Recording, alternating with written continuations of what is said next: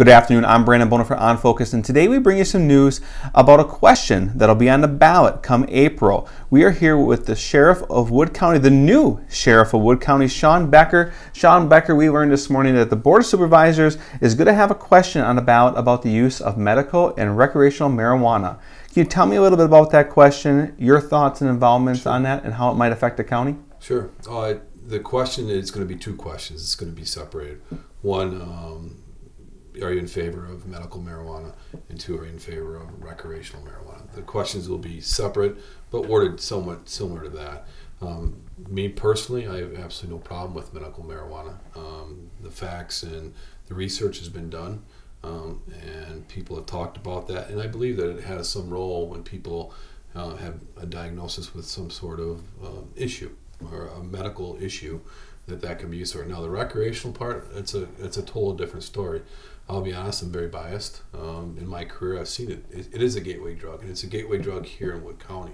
I've dealt with parents that were, suffering with a child that in their early teens that started with marijuana, and then quickly, within months, they're using heroin. The marijuana culture, it really brings people into that drug culture, and with our younger generations, it's a huge risk, and I've seen it in my career. And so, as every other law enforcement officer, it's going to be really hard to get a law enforcement officer to support recreational marijuana. I know it's a gateway drug. You talk to the people that are part of our drug court, and you ask them what started their use of drugs, the illegal drugs, and I'd say majority of them, over 90% of them, will say marijuana. And then you look at the other issues that this could bring us. Look at driving, impaired driving. And now if it's legalized, now you're going to put so many more people out on the road that could be impaired.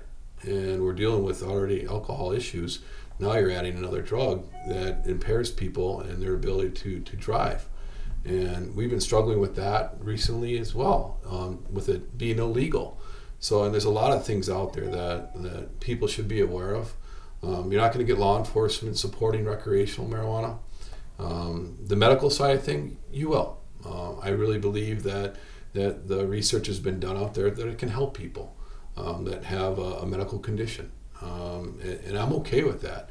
The recreational side, I'm not. And I admit I'm biased. But it'll be up to the people. It's a referendum. It's just an advisory referendum that'll be on the April ballot. And it's very nice that the county board did separate the two. That's asking one side of medical and the other side of recreational. I hope people don't vote for the recreational. Medical side, I'll be voting for that. Support has been growing throughout the entire nation for either one of the topics, and it's definitely going to be a test to see what the citizens in Wood County think come April.